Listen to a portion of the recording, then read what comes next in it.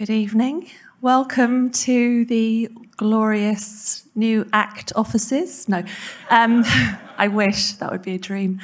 So welcome to the AstraZeneca building here on the biomedical campus in Cambridge. It's so lovely to have seen so many familiar and friendly faces as you've all come in. I'm thrilled. I don't know how I'm going to get away this evening without talking to you all. It's going to be a long night because there's so many of you I can't wait to catch up with, so thank you very much for being here. I'm just going to do a brief introduction as to why we're here this evening, but this wonderful facility that AstraZeneca have kindly allowed us to use this evening houses 2,300 scientists who are here doing drug discovery. And the reason why AstraZeneca chose to be here is because Cambridge has the best clinicians, the best professors, the best academics. We know that this is the place to be. And tonight you're going to hear from some of the best. And I'm really excited that we have three excellent speakers who, in their own right, like AstraZeneca, reimagine patient care here at Addenbrooke's every day. So you'll hear about their innovations and their research and their determination to make an impact on our patients. Supporting ACT isn't just about robots and staff spaces and counselling and equipment. It really is about the whole plethora of healthcare that happens here. And as a charity, we raise money also to support research. And a lot of the research we support is seed funding. So we help them start their idea and then go on to raise, hopefully, lots more funds to complete their studies. So really, we know hospitals that use research have better outcomes for patients, and we know that research is the bedrock upon which our future health depends. It's going to play a crucial role in us developing cures for diseases and also to improve patient care. And you'll hear more of that this evening from the speakers. I think the other thing I really should say is I want you to feel extremely proud of what you have all enabled by being in this room, and also the support that you give to Addenbrooke's Charitable Trust and the hospitals here in Cambridge. I'm no doubt that on listening to this, you'll feel that you have a renewed sense of vigour and admiration for all the fabulous work that happens here. There are pledge cards, and I know some of you already pledged to us, so if you feel inclined to fill it in, please do go ahead, and if you have a friend that you'd like to take it home and share it with, then also that's equally fine. Complete them if you want to, talk to one of the team. We'll be around afterwards just to talk to you anyway and catch up with you. That's my job, to catch up. I've got a lot to catch up with you all on. And really just enjoy this evening. Research is about finding out more and wanting to learn more. So tonight you are actually all researchers in your own right, and you can leave here having researched a little bit more about the topics we're going to hear. So who are we hearing from tonight now? Professor Ken Poole, who is a professor consultant in rheumatology and metabolic bone disease. Ken has worked with ACT for many years, and he's going to share a snapshot of some of the research that you have enabled. I'm also going to say about Ken that he sits on our research advisory panel and decides how we do spend the money. So Ken's one of the superheroes that gives a bit of extra time to help ACT in its charitable endeavours. So thanks for that, Ken, and for being here tonight. Then we're going to hear from Professor Matt Silbauer, who is a clinical professor of paediatric gastroenterology, who is doing incredible things in his laboratory. And I've heard him talk a few times, and the last time I heard him, I knew that he was going to be on the JAL this year, and my team quickly got to Matt, and we got in his diary early. So thank you for being here, Matt. I know you have a lot of things on, and your time is under pressure, so we appreciate that. And to top it off, we then have Dr. Sue Broster, who will tell you she's not a superhero, but she really is, because she is a consultant neonatologist in her spare time and saves teeny tiny babies, but she'll show you how teeny tiny. But she is also our Executive Director for Innovation and Digital Improvement at CUH, which may sound a bit boring, but it's far from it, because what Sue has in the palm of her hand on one day is a small baby, and on the other day it's the future of the NHS.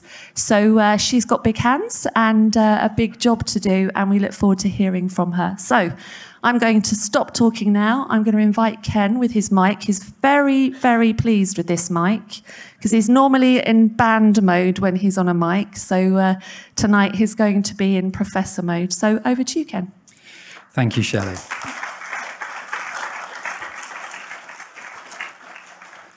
And thanks for the invite to speak tonight. It's a huge pleasure because tonight I get to say thank you. That's all I'm doing, and showing you what happened when we took one of our seeds of research and it met the soil and the water of ACT. We throw a lot of seeds out, and the one that got taken by ACT and supported tonight is what I want to tell you about. I've already seen my old friend Adrian Dixon, Professor of Radiology here, who I know he will approve of this first slide. It is a CT scanner because he was responsible for getting us the first in Addenbrooke's.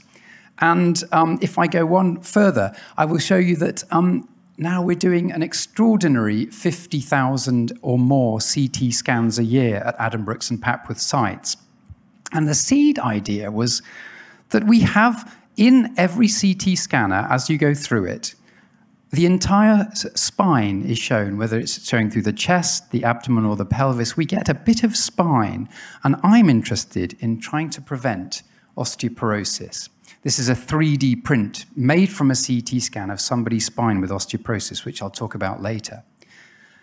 And as the radiologists in the room will know, that it's more common for CT scans to be seen like this. This is the axial view, the cuts. And in fact, the first ever CT scans invented by Godfrey Hounsfield would take just one 5-minute slice through a brain. Here is the sagittal view that allows people like me to see the spine. And I'm very pleased because we can see the skeleton all the time, and the very fracture that we're most keen to find from osteoporosis is the vertebral fracture. This is the normal spine, and here's where the vertebrae have collapsed. And this is something that we're passionate about trying to prevent. In osteoporosis, the bones are thin and porous, and they're more likely to break, especially in the spine. And when we talk about people being little and being hunched over, it can be often due to osteoporosis. So CT really does give us a 3D view. Thanks to the Addenbrooke's Charitable Trust and the Albarada Trust, we've been able to 3D print people's vertebrae. And I think that these 3D models of a patient before and after their vertebral fractures, there's 4 in here, show very well the effect on the structure of somebody's body. And if we just zoom in, the places where the fractures have happened are here, but the effect on the back of the vertebrae as well is very, very marked. And if anyone comes to my clinic, they'll be used to me doing these 2 tests, which I do practically everybody who comes in with osteoporosis, to find out whether someone can stand up against the wall with their head, or whether they have a forward occiput distance, and whether they can get 2 or 3 fingers in this space between their ribs and their pelvis. If they can't, then it's often a sign of osteoporosis. There's 200,000 fractures a year of the spine, and this number's going up about 5% a year, the number of people admitted with vertebral fractures. But this is what I want to talk to you about. 70% of these never come to clinical attention.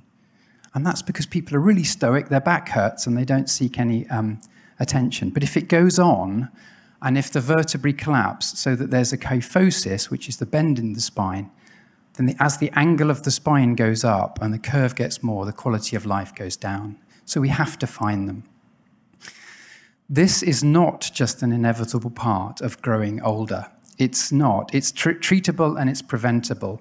And the reason why the Queen was interested in these models when the Royal Osteoporosis Society was launched was because of her mother, Rosalind Shand, who you can see in these 2 pictures going from an upright individual to somebody who had severe osteoporosis and actually died from osteoporosis.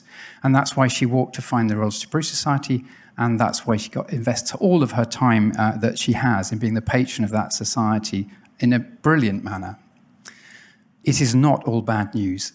osteoporosis almost could be seen as reversible. There are new drugs to prevent fracture and help it grow, both the shell of the bone and inside the honeycomb of vertebrae. This is a study we did. I've got a small Addenbrooke's Charitable Trust thing to thank for. It's a different part of my research, but we developed a method of measuring the 3D structure of bone in women and men who were undergoing treatment, and found that with one of our bone-growing drugs, we could get about a 10 to 15% gain in a year. But one of the newest ones, called romosozumab, which stimulates bone to grow everywhere, you got 20% or more bone growth in the vertebrae, and almost no vertebral fractures in the year after starting this medication. So it's good news. And I just wanted to show you 3 patients that we treated recently with this new monoclonal antibody, since we're in AstraZeneca, and it's the home of some great research in monoclonal antibodies. But this is a UCB drug that, when given to a patient who just bobbled along with her bone density, the bone density went out of the osteoporosis range into the normal range, and she had no fractures. Our next patient had 17% increases. These are percentage increases we couldn't believe in bone density. And then another patient who lost a lot of bone with the menopause and then gained a lot of bone just with 1 year. And I've got another spot to add to that, which shows complete resolution of her osteoporosis. With osteoporosis, we want to try and find it in the scanner, and we've come up with this study which Addenbrooke's Charitable Trust helped us get off the ground, picking up hidden osteoporosis effectively during normal CT imaging without additional X-rays. And academics in the room will know I called it Phoenix because it was our 5th attempt to get it funding, and it was from the flames that we got this grant funding. And this is an individual in the front row, Dan Chappell, who I have to thank for everything. And Addenbrooke's Charitable Trust picked him up, found that he needed support for beyond his clinical technical job on CT analysis, and developed some of his work, which I'm going to show you now. He should really be presenting, but if he doesn't mind, I will. This is the percentage that we were picking up in vertebral fractures going through the CT scanner when we looked at it in 2013, and by 2017, between them, Emma Geraghty, Dan Chappell, and Judith Brown were able to move that to 80% pickup just through education initiatives and some other things that I'm going to talk about right now. Educational initiatives of the radiologists to say, please, you need to report these vertebral fractures, and you need to say the word vertebral fracture, and then we'll pick it up and we'll treat the osteoporosis in the people who are treated. But actually, Dan added something excellent. He just said, say the letters VXP, and on the thousands and thousands of scans coming through, if you say VXP, it'll feed into this research program, it'll feed into bone density measurements, and it'll feed into treatments. And so that's what happened. He was able to measure bone density on the scan that had already been done. He was able to measure if there was a vertebral fracture in the scan that was already done, using software that we've now got fully embedded in all the NHS systems and available to anybody in the hospital. And we can do this routinely. That's just showing a spine fracture that's been shown as a wedge, a severe vertebral fracture, which we really need to get into one of those clinics and onto one of those new drugs as soon as we can. So what did we do? We don't just want to do stuff for the benefit of Cambridge, and there are lots of hard-to-reach areas that don't even have any osteoporosis services, particularly Peterborough and Huntingdon. So we went to centres which have very little representation and our own, and we ran a large study where everything we need to do this study of whether we can pick up osteoporosis and treat it can be sent either electronically through emails and NHS Net sending us the clinical information, or the scan results can be sent and pictures directly through the Exchange portal to us. So we can gain everything in Cambridge to look after patients in Peterborough and Huntingdon or Bedford and Bury. And the patients were just invited to fill in a questionnaire. Fill in this questionnaire and it'll tell you, if you want to know your bone health, you can. And they just came and gave us their thoughts on our research and whether they wanted to take part. And this is the headline results from our study, that if you were randomized to the arm that Dan was analyzing in, 54% of our responders needed treatment within a year, half of them, and 36% of them were on treatment within a year. We're trying to get that level up very high currently with an extra arm to our study where we take complete control of getting people into our services and leave general practice out of the equation. Not for a bad reason, for a really good reason, because we already know they need treatment. And then if you were in the other arms where we just sent out questionnaires or we did nothing, there were very few people found. So we've been able to show that this is really something that we can run out to a very much larger study in the UK, and that's what we're trying to do now. I'm going to finish, because we've got 3 of us talking tonight, and mine is a small part. But we have a free text entry on our consent form so we can find out what people think of their research. And this person said, if it hadn't been for your study and the subsequent bone health check, I wouldn't have known about the 4 fractures as I was there, because it seemed as if I had gallstones, gallbladder problems. So thank you for your health check. And what had happened was, and this is in fact the patient who we turned into the 3D spine models, she had been found to have 4 osteoporotic fractures, which had seemed to be gallbladder problems, because they sometimes cause pain all the way around the front or in a band of pain around her body. And I think she says what I want to say, which is thank you. Thank you to Addenbrooke's Charitable Trust, because if this sort of research is incredibly hard to fund, this sort of person where you're seeking to develop them from this level upwards, and Dan's now completely independent in my group, they're hard to find as well. And it's all been because of Addenbrooke's Trust, Charitable Trust, and people like yourselves and your generosity. So thank you.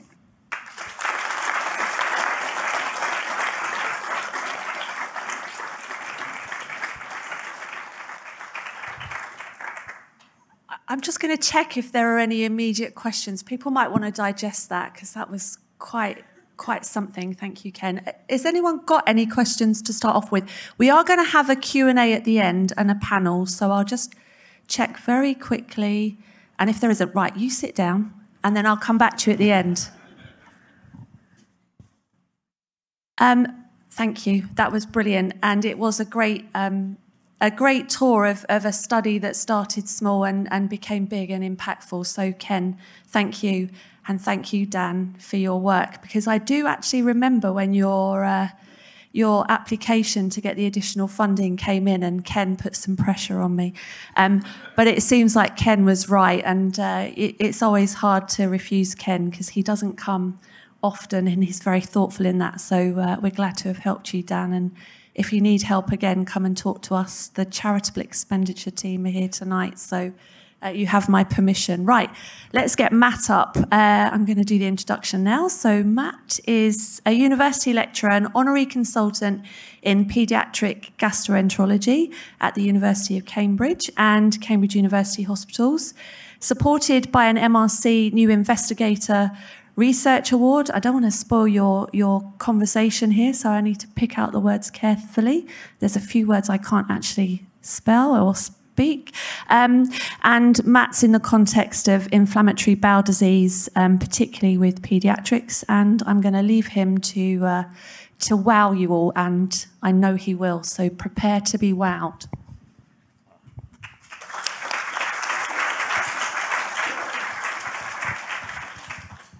Right, I've been told how to hold the microphone, so I'm in this correct. Good evening, everyone. Thank you so much, first of all, for the kind invitation. It's a pleasure to be here.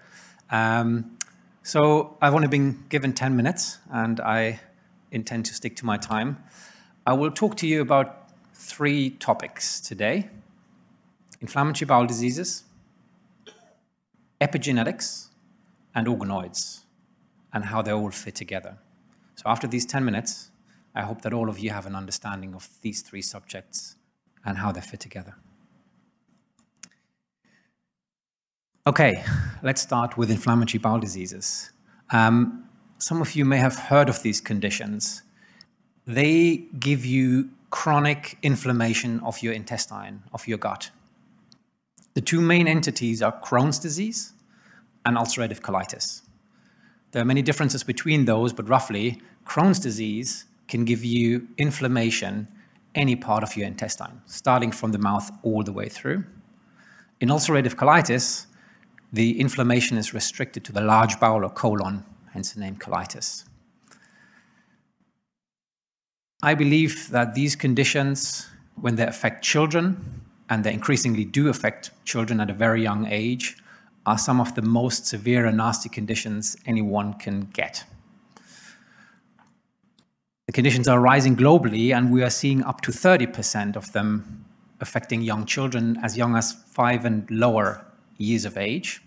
The majority are diagnosed as teenagers. There is no cure for these conditions. That means once they're diagnosed, the children will suffer from these conditions for a life. We don't have great treatments for those, partly because we don't know what's causing them, and therefore the main approach is just to dampen down our immune system, which we know is certainly implicated in that.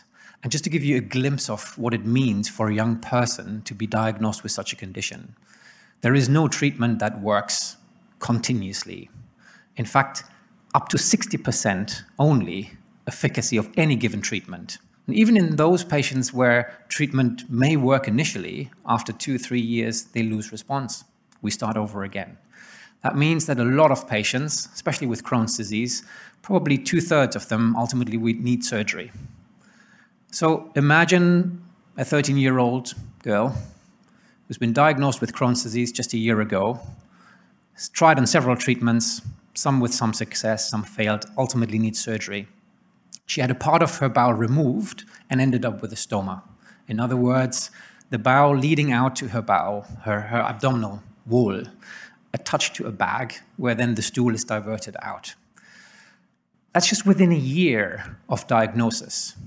I mean, imagine such a child, young person, going out like her peers would do, meeting friends, going to a disco or wherever, a party, explaining to her peers what that bag is doing. And that, of course, doesn't have just an impact on the child, the young person. It affects the entire family. Parents are devastated, siblings are affected. Their entire life is turned upside down. So just to give you a bit of a glimpse of how severe these conditions are, and hence our motivation to make things better.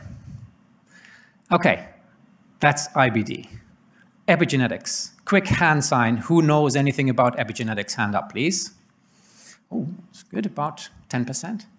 All right, I'll try to communicate just the basic concept of epigenetics. I think it's really important. I believe that most of you will know about genetics. Everyone talks about genetics these days, about our genes, about our genetic code that determines everything. Well, I'll tell you, it determines something, that's for sure. Our genetic code determines what we are. So if you take the genetic code of a mouse and an ape, they're going to be fundamentally different, and you can't turn a mouse into an ape or vice versa. That's for sure. But if you look into the DNA of a cell that we take from a brain, from a liver or a gut, they're all the same. The genetic code in each cell of one organism is the same, identical. So what then determines to turn a cell into a brain, into a liver or a gut? Well, that's epigenetics. That's part of the modifications of the DNA molecule to determine what cell type that moves into. The same accounts actually for people, for example, these are identical twins. They have the same DNA, but they were exposed to completely different environments, and as you can see, they look completely different. Aging, diseases, all of these things determine what we look like, what happens to us, without changing our genetic code. Just the way the genetic code is modified, epigenetics. These mice, again, have the same identical genetic code, but one has a disease, the other one doesn't. And the difference is the diet the mama mouse was exposed to during pregnancy. Environmental factors determine how the genetic code is modified, and therefore whether one individual, in this case a mouse, gets a disease or the other not. Next step. How does epigenetics relate to IBD? Well, I've told you that the incidence of IBD has been skyrocketing in the recent decades. This is something that cannot happen with changes in our genome. It's far more stable. And we find that that increase in the incidence strongly correlates with the changes in our lifestyle.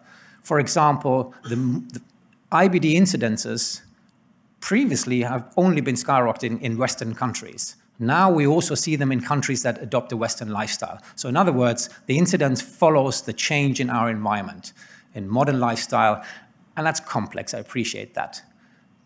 But broadly speaking, and that's our overall hypothesis here, is that there's something in our environment that changes, and it has the ability to change our epigenome and therefore cause disease, because these epigenetic changes are at some point also irreversible. And once you have that disease, it stays there, in this case, chronic gut disease.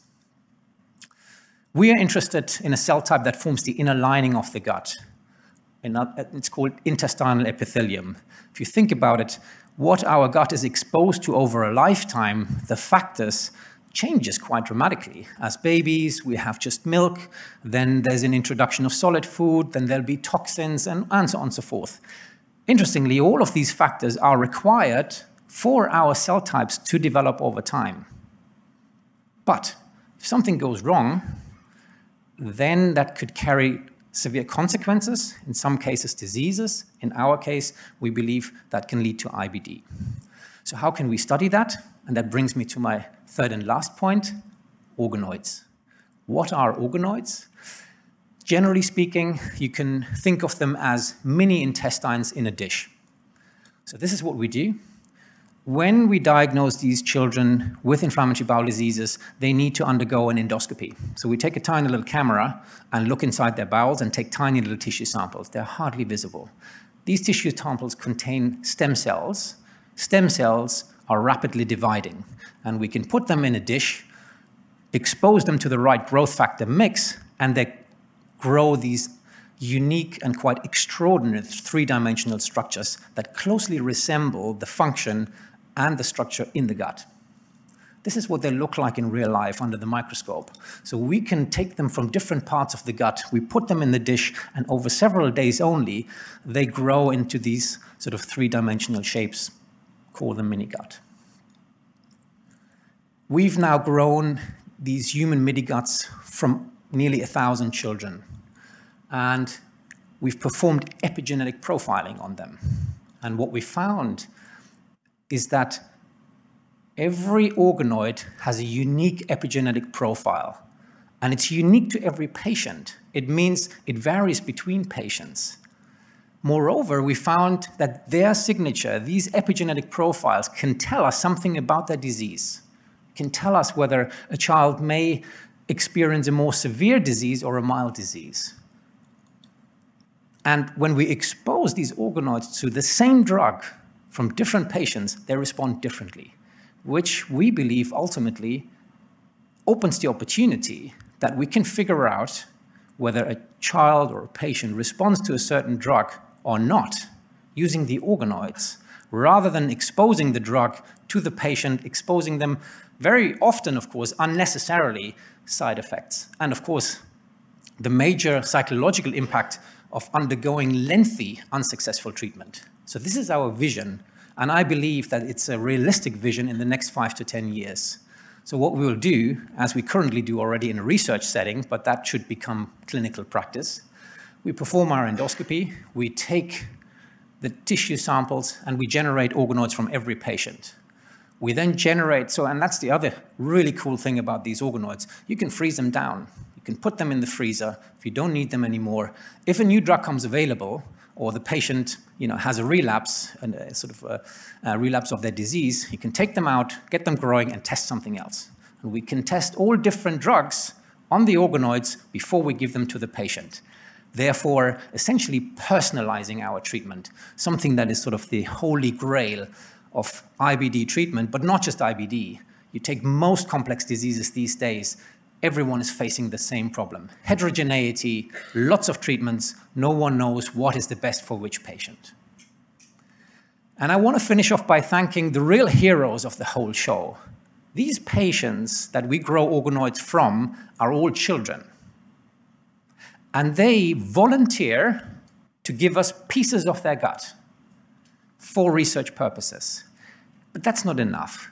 We have to tell them, when we take their consent, that we're going to be doing research if you give us pieces of your bowel, but just to know it's unlikely, in fact, nearly impossible, that it will have any benefit to yourself. Best case scenario is that your contribution may help other children in the future.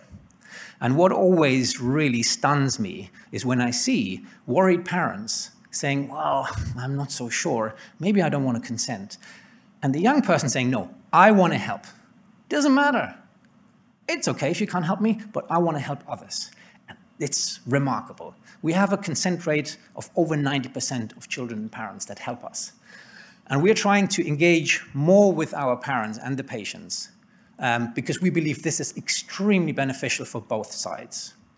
And so, for example, we're organizing now every year these sort of Junior Scientists Day, where we bring some of our patients and their parents and siblings to our fancy, shiny laboratory, and they can have a day of playing with pipettes, extracting their DNA, looking under the microscope, and getting a tour through the laboratory.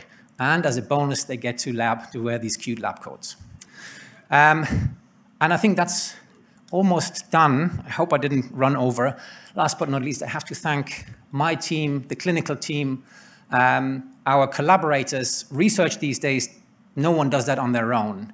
And as Ken already said, Cambridge here is one of the most amazing environments to do that kind of research. And of course, the various funding bodies, including ACT. Thank you.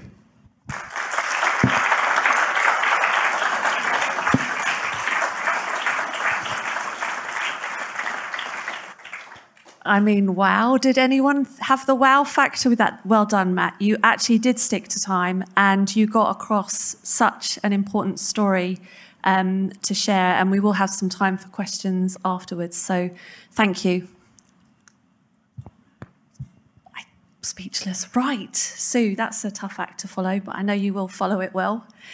We've got Sue Broster now, who is, as I said, the Executive Director for Innovation and Digital and Improvement, and also the Consultant Neonatologist. So, Sue, you are also a keen supporter of our global health programmes, and you help us with our innovation funding and spending. So, a great friend of ACT's and someone who is going to tell an amazing story now. So over to you.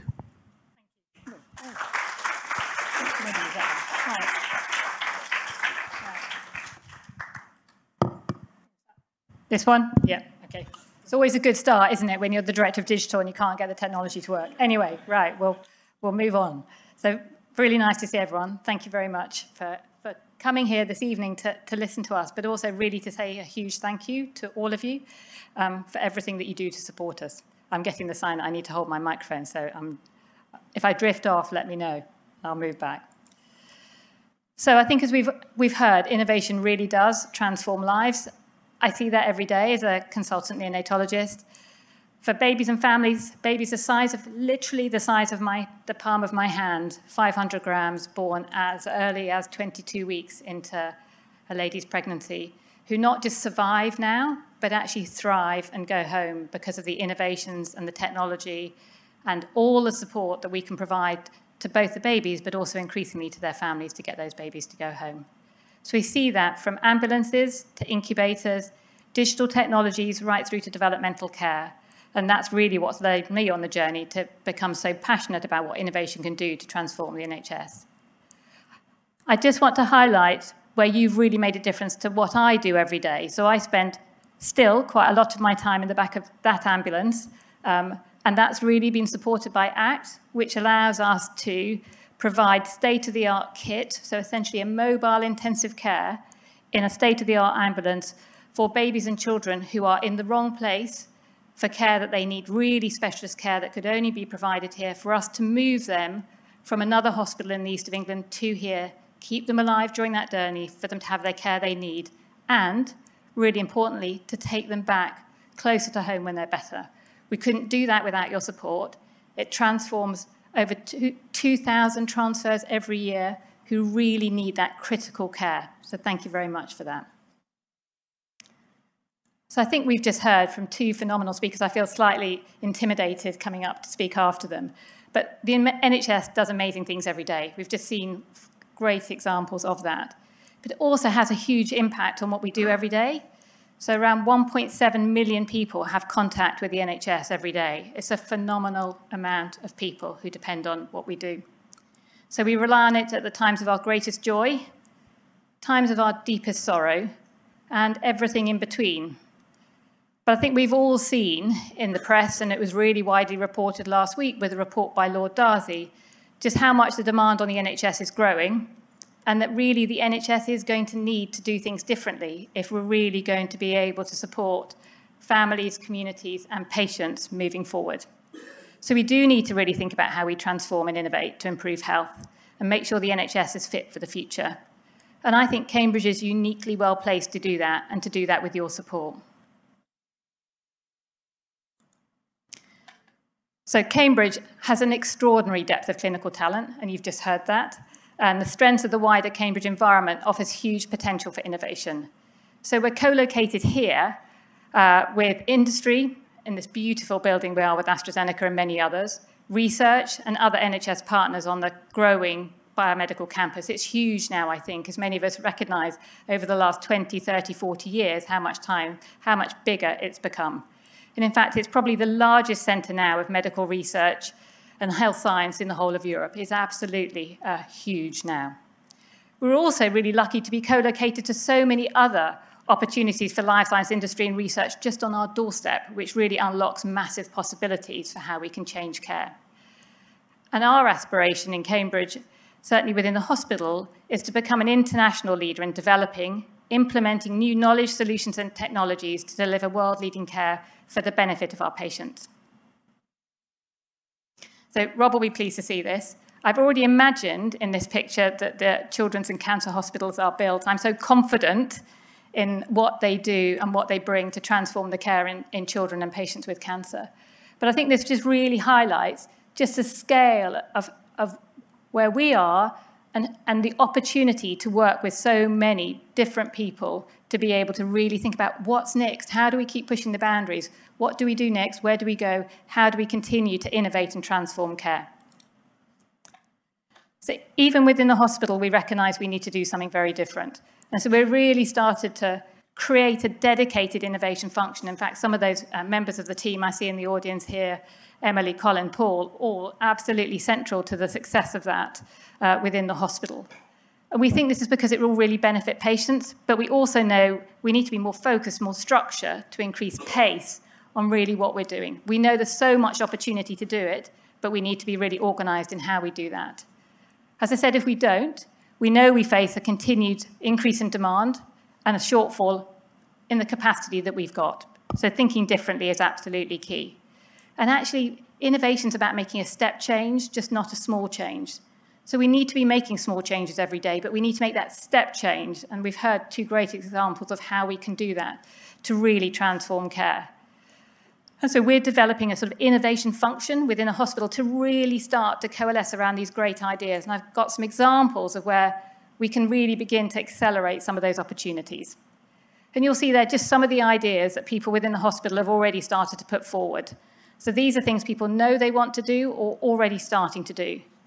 So virtual wards, so patients who are no longer needing the care of being in hospital, but then need the support of the hospital clinicians to keep them and get them well, can go home and have their care continued at home. Now imagine if you're being in your own home, in your own space, in your own bed, with your own family, what a difference that makes to your recovery. And yet we can support you remotely, both in terms of how we contact you with telephones, through video technology, and indeed we can monitor you through some of the equipment we can now use. That really changes things for patients, and we've seen that patients really like that, and they get better sooner. I'm going to talk a bit more about the Children's Hospital and the Cancer Research Hospital. I think there are great examples how we're really thinking differently about healthcare we can provide. But again, there's lots of new things coming down the line that I think are really excited. People get terrified about AI, but there are real opportunities thinking about this carefully, thoughtfully, including patients and how we use it, to really think about how we can accelerate some of the changes that we could offer for our patients. So this is how I see the real privilege of working with all of you. So we've got, I think, in CUH, amazing clinical talent. I say I feel quite intimidated by the audience I'm standing alongside the other speakers tonight. It's great partnerships with the university and ARU, really specialist services, genomics, and a range of others, to exciting new hospitals coming on stream, and one of the most digitally advanced hospitals in the country. But with ACT's the only registered charity who's dedicated to supporting innovation within CUH. And it provides care way beyond what the NHS can offer alone. And it really accelerates the pace of change. So in partnership, I think that brings us 4 key things. Earlier access to latest technologies for our patients, better patient outcomes. I think We have a local impact, but impact beyond that, national and international in what we do. And I think it also really helps us recruit and retain really talented staff who are really motivated to work here. So I was quite blown away, and actually Shelley tells me this is not the total. It's just, that over the last 5 years, over 6 million just in research and innovation alone. That's absolutely breathtaking in terms of what a difference that makes to the hospital. For me, potentially in the homegrown inventions, so people who've got good ideas, we can really nurture them and take them from a small seed of an idea right the way through to really changing care. And also bringing good ideas in. So where there are good ideas, how do we bring them into the hospital? How do we start to use them, support people, train people, and start to move them forward? And innovation comes in all sorts of different ways. Rob, I know that you're sitting in the audience and talk to many of the people in here about this, but innovation can take many different forms. It can be large projects, which are hugely impactful, like the Children's Hospital, innovation for a whole new way. So 4 key things, I think, that really stand out about that. The whole child, the whole community, the whole life, and the whole hospital. It could be children's. It could be another big area, just like the cancer hospital, cancer research hospital. A couple of just things to pull out there, that it's really seeking to improve the integration of new research and innovation right into clinical practice, and trying to move forward the proportion of cancers that are detected at the earliest stages to really increase the survival. And, as Matt's just talked about, more specifically in inflammatory bowel disease, but in a very similar way, precision medicine, so the right treatments for the right patients so they get better. But it isn't just about buildings. It's actually sometimes just about space. So your funding has really helped provide some space, and Paul's in the audience is heading up the clinical and engineering department. So ACT funds supports Cambridge inventions from ideas through development through the clinical engineering innovation team. So this just shows a range of the different projects where people have got really good ideas, but they've got no space and no support to know how to do them. And Paul's team, supported by you, have really been able to take those ideas, and those ideas are now in practice, really changing people's lives. It can also be, as I said, about accelerating new ideas. So getting where there's good ideas, being able to move them forward quickly because there's some extra support to really help drive that forward. So in this example that I just thought might resonate, donor livers were routinely discarded to minimize risk of recipient rejection. But patients awaiting transplant can get progressively more ill and die. And there seems a real disconnect between what we need to do and what we're able to do. So the solution was liver perfusion machines that mimics the human body, really helping the liver and supporting the liver. And CUH was the first transplant centre in the UK to adopt this for patient use. And we're consequently doing more liver transplants. That's really secondary to having that support from ACT to really help increase the opportunity for us to do that. But it's not all about technology. I've thrown you lots of examples about technology, clearly because digital's in my title, but actually there's lots of things that aren't about technology. Sometimes about doing things differently, and I think that's really important. So cancer treatments here can lead to side effects. And what we know is that regular exercise really does improve outcomes. So this was really supporting a guided exercise and education program open to all patients who have got cancer, but really helping to support them and other patients with long-term conditions in reducing their ongoing risks and trying to improve their outcomes. And finally, things that we do here can make a difference, not just here, but much, much more widely than that. So you have an impact that is far beyond the support to the hospital. It supports patients, families, well beyond the reach of here. So this is a product called Digivis, which was essentially came out of the fact that many children in this case, but it could be older patients and patients elsewhere, couldn't get to their ophthalmology appointments during COVID because it was very difficult for us to see all the patients we needed to see the way we had to work in the hospital. And what that could lead was to children having undiagnosed eye conditions that just got worse and worse and worse. So Digivis was a tool that one of the consultant pediatric ophthalmologists developed here, a good idea that she had that is now really changing the care that we offer, to do the testing at home, to really support children, and then when that was recognised, to be able to bring them in or see them earlier for their clinic appointment, saving their sight. So again, a really good idea from someone who works with children every day, born out of some of the challenges of having to work differently, that now is not just available here, but really can start to impact children's lives all over the world. So finally, I think all that's really left to say is a huge thank you. I hope I've shown that your support makes a difference every day to so many people. I see that, I hear that when I walk around the hospital, but I genuinely believe there's so much more to do, and I believe with your help and your support, we can go farther, we can go faster, and we can improve care for our patients. Thank you.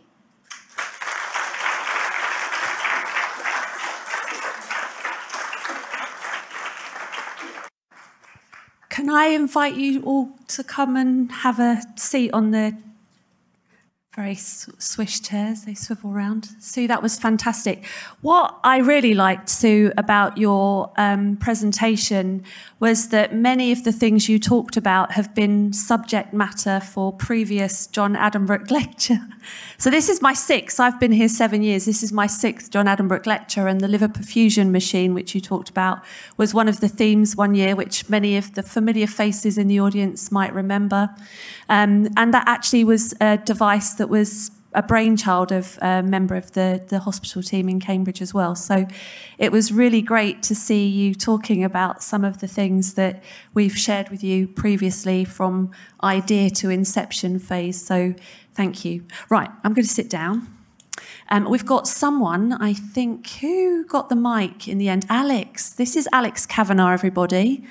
I'm going to big up his role as microphone holder. He may well engage in conversation. He's going to kill me for this, as he comes around with the microphone. But if you do have questions, Alex has the microphone, and I'd ask you to adopt the stance that we've been taught, which is to hold it very tightly, your elbow very tightly in at the side and just in front there, so that we can hear you. I forgot to say at the very beginning, we are recording tonight's presentation, and this will be used again. So some of the slides which were very detailed, you'll have the opportunity to have another look at, and to be wowed all over again. So I will stop filling in while people think about questions, see if there are any. Oh, we've got one right at the front, Alex.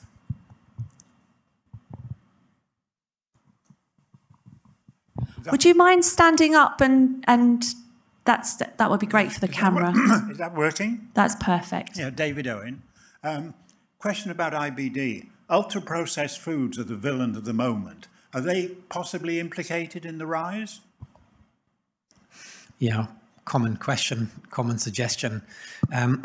They might be. I think it's difficult to predict what exactly in the multiple sort of environmental changes that our world has seen over the, let's say, a relatively short period of time. And by that, I mean, let's say the last 100 years. The process or the processing of food and the type of food anyone consumes these days, I would agree, are such a fundamental change. And given that they have such a major impact on our bodies, I would agree with you that they may well be one of the culprits of this. However, I'd say that I think that none of these things will sort of work in isolation. And we know that people are growing up happily eating only processed food and never get these diseases. But I think they are part of a wider change. And that comes also, I think, another really important change, in my opinion, at least as dramatic as the stuff we eat, is the kind of microbes that we get exposed to or not. I think we would all agree that our environment has been becoming substantially more sterile. And in fact, that also probably affects food. The type of food people were eating 100, let alone 500 years, is probably no comparison to what people eat this nowadays. But I totally agree with your suggestion, and I think that is a very good point. Alex, okay. Rebecca. Would you mind standing up, Rebecca, for the camera? Sorry. Just for those at home. Rebecca Wood. I'm from the Evelyn Trust and from Tom's Trust, which is a children's brain tumour charity. I was just interested in what you were saying, Sue, about the digital angle, but I wondered if it was also the consideration about the way charities work together. So lots of in the Cambridgeshire area, but also all over the UK, where you've got dedicated smaller charities that work directly with hospitals, and how that could be helpful in terms of getting people to get back out of hospital and into the community. So that link there, whether that had been considered in terms of things like contracts, all sorts of things, the way that the NHS can work with those providers. So thank you. So I think absolutely those are the kind of things that we're really keen to explore. It's more than just the hospital, and ACT has been brilliant in supporting quite a lot of what we do. But as you say, there's other charities which have other areas where they complement what we do. And one of the things we're really keen to is how do we do that to provide the best care we can to the patients we're looking after, whether they're in the hospital or outside of the hospital. And I think we would welcome those conversations with other charities. Say, what does that look like? How can we work with you? And how can you support us to try and do the right thing for our patients? That was a difficult one to answer in front of the CEO of ACT, I know. wasn't it? I'm thinking, I could please. sense that you weren't too comfortable. It's fine. We do have lots of charities that provide really valuable services to the hospital, including in paediatrics. We have the giggle doctors and the laughter specialists that ACT also provide funding to in order to help ensure those services come to the children. So don't worry. I know you're loyal. Alex, go ahead.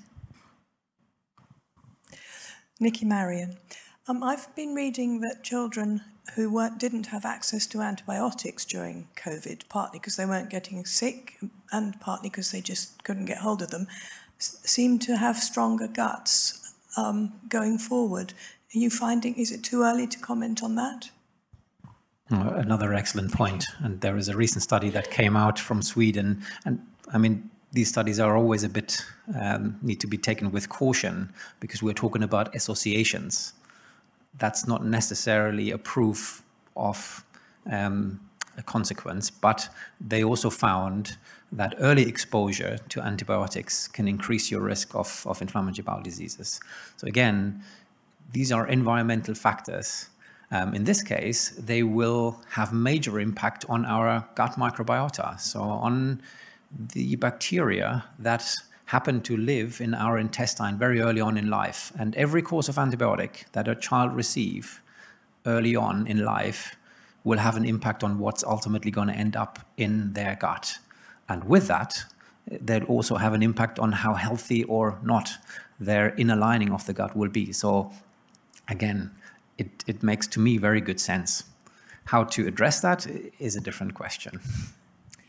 I was reflecting, Ken, I'm not a scientist, but I was reflecting that when I was at school, I used to miss science to fill up the vending machine, and I was raising money to buy the first ever computers in my school, and it was a bit ironic in my mind that here I am fundraising and listening to all this science rather than participating.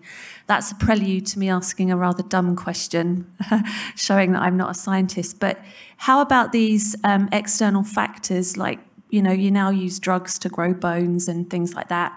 We've got a gut in a dish. What do those external factors impact on the disease areas you look after?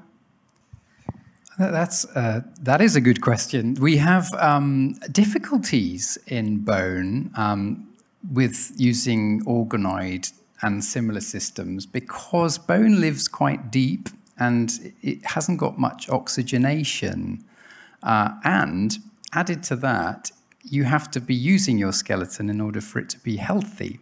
And so it needs a lot of stimulation, and people have tried to make devices that simulate walking and crush little specimens of bone in order to keep them alive. But our little similar organoid science doesn't go very well because the cells in them start to die quite quickly. They're very unhappy, even if you give them all the right nutrients. And I'm really jealous that he can grow these things in a couple of days because our bones won't do that. That's the best answer I can give. Great. See, I'm not a scientist. Alex, down the front.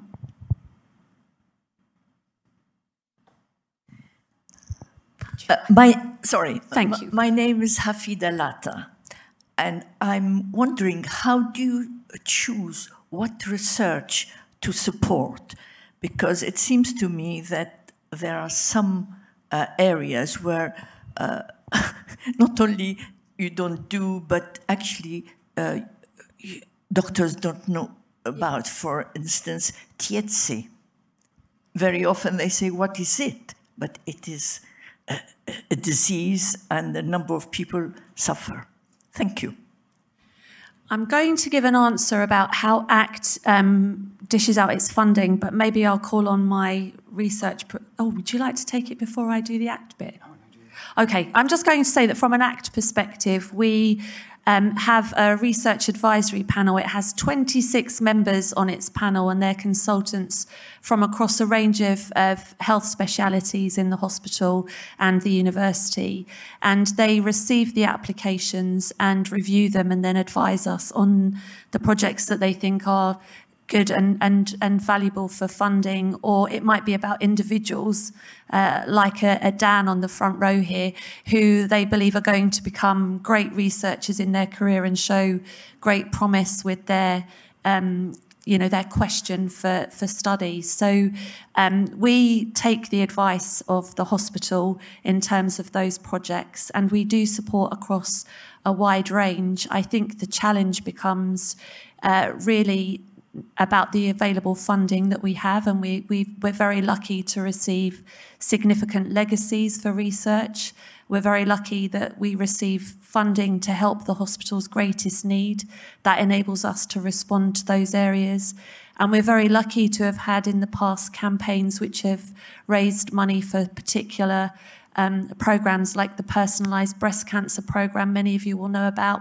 We gave just short of £2 million to that project, and the team have gone on to do amazing things. Their 500 study became many thousands of people, and we know that they've gone on to raise 19 million in additional funds, probably over that was last year's number, to do more for breast cancer.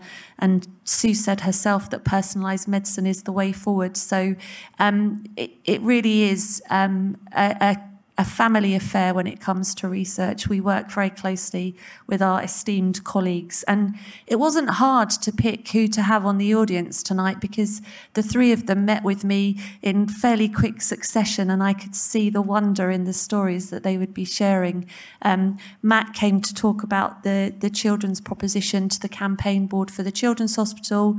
Ken came to tell me how pleased he was with his Phoenix study and was just updating me, and Sue and I were talking about some innovation work. So we really do talk and stay very close to our hospital colleagues. Ken, I've given you time to think. I think that was a really insightful question, because you're asking about how do people come with the idea and then get picked up. And another hat that I wear is from the NIHR, the NHS Research Arm, National Institute for Health Research, and we're here in the Biomedical Research Centre, and I lead with another group of colleagues the capacity theme. And it's really dear to us that the people who are working directly with the patients, with, you said SETC, but there are many conditions, that it's not always the boffin academic who has the idea that can change the practice. And one of our things we're trying to encourage is nursing, midwifery, allied health professionals such as Dan to come along with their ideas, and then they come to, for instance, the sort of seed funding and pump priming initiatives that are supported both by Addenbrooke's Charitable Trust and the NIHR, and we're looking very closely at those. When you're in those meetings, they're extraordinary, because people are really looking, can this person get the next grant? Can they get the next PhD studentship? Can they develop their idea? Are they in the right environment to develop that idea? And then can it go somewhere? And it's one of my favorite places to be, especially the pump priming fellowships of 1 year that take people who've just got an idea and they say, right, in a year's time, you're going to put this out for a proper MRC or a major funding body. And we want that to come from anybody who has an idea across the hospital. Alistair.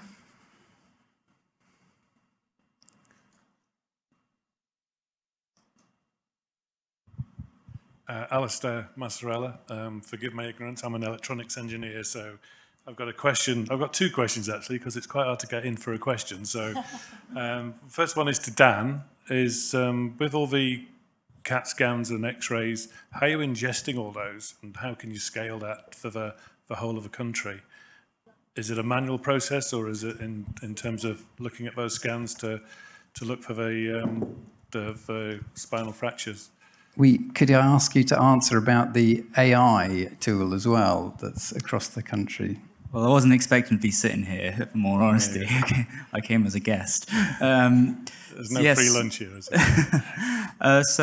I'm working with a cross-departmental national study of working with an AI company that specializes in finding vertebral fractures from CT scans, and with the aim of automatically feeding that into a fracture liaison service. And that's a department within the hospital which is dedicated to finding vertebral fractures and trying to put people on treatment. And one of the things that I'm trying to do is trying to find a better way of doing that. Because if you did give the FLS all these vertebral fractures, it would overwhelm them. So part of the project that I'm doing, which involves the VXP program, which I'm trying to lead, is trying to really pinpoint those who desperately need care straight away.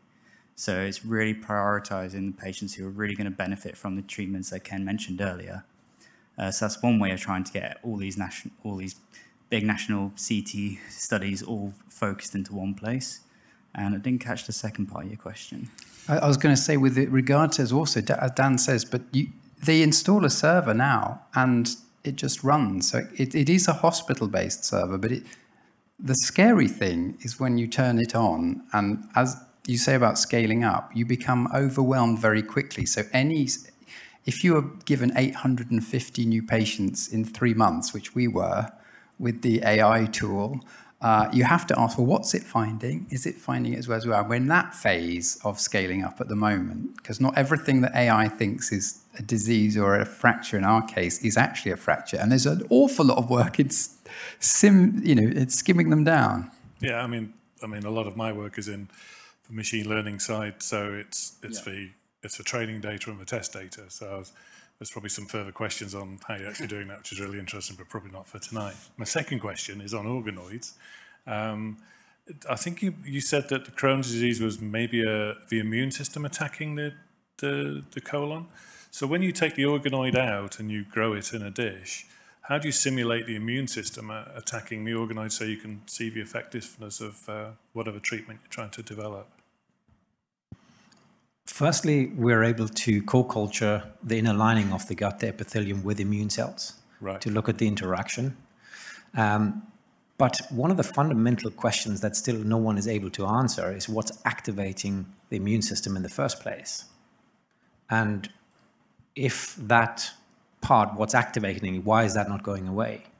Because when we dampen down the immune system, giving immunosuppressive treatment, in the lucky patients, the disease sort of dampens down and the inflammation goes away, but it comes back. That suggests that something isn't going away. And what we found and recently published is that within the epithelium, there is a pathway called MHC class 1 that is capable of activating immune system. And we found that that pathway is epigenetically regulated and is stable throughout. And that could explain why the disease doesn't go back. And it could explain why the disease is where it is, which is in the gut, whereas the immune systems can circulate. They can go anywhere in the body. So the organoids give us a lot of information, and they could potentially even answer what's the underlying cause of the inflammation at that specific anatomical site. Thank you very much. Stay there. It's fine. I'm going to wrap up now. I hope... Oh, have we got another question? Oh, we've got one at the front. Simon. Oh, I've got one at the front first then. Go on, stand up, Simon. Be great. Hi, Simon Chapman. I've actually got 3 very quick ones for each speaker. So speaker number 1, you said that it was all curable now on the back. Is that just drugs or are there other treatments? For speaker number 2, is it just a matter of time for your vision to come true? And for speaker number 3, The NHS is a big organisation with a lot of people. So with all the innovation in the world, do you actually have the leadership to deliver what you need to do? I got the easy one there. Right, thank you. You can think for a while.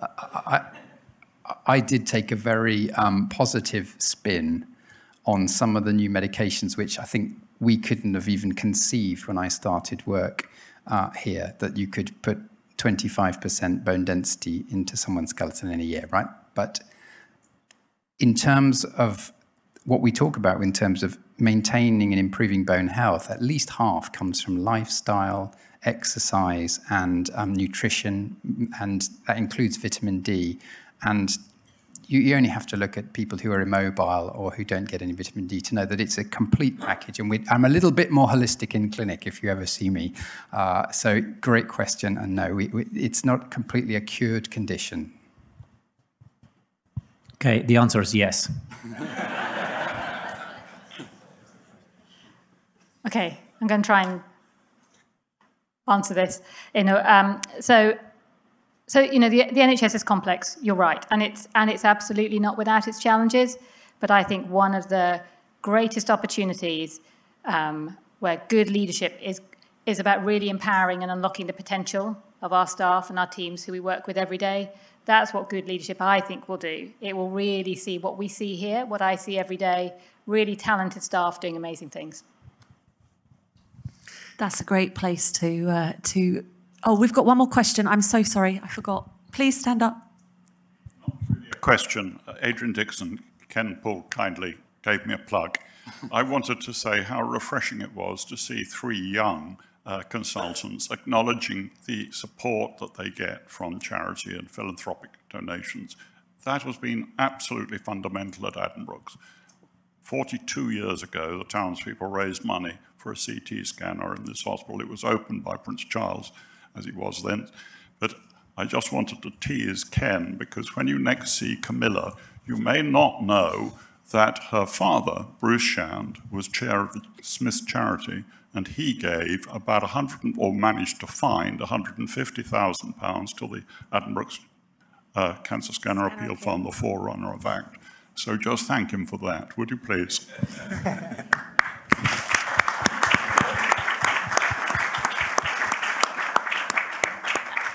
And actually, Adrian, I say this with the whole of my heart. We talk about you regularly in the charity as one of the founding fellows of charitable giving at the hospital. And we all know that John Addenbrooke left money in his will, but you and the team with John Phillips, we talk about the taxi driver / councilman who went to raise £1 million because his mate was being sent to Norfolk, of all places, to have a body scan, and Cambridge must, of course, have one. And it's a story we do tell regularly. So I'm thrilled that you're here this evening. I'm thrilled that you've stood up so everybody could see you. And I thank you for the legacy you've enabled me to carry on. So thank you. Big round of applause.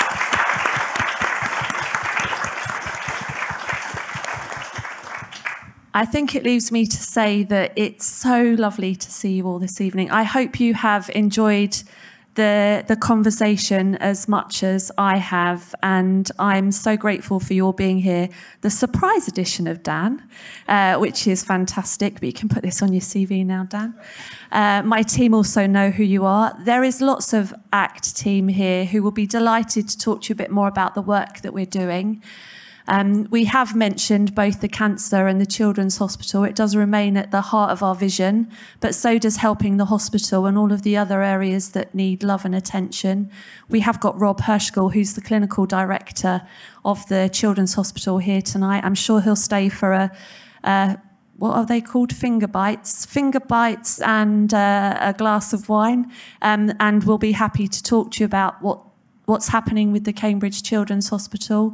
There'll be more events to bring you up to speed on those new hospital builds, but we thought we'd take a pause and really just talk about research, because research is going to be at the heart of both the new hospitals.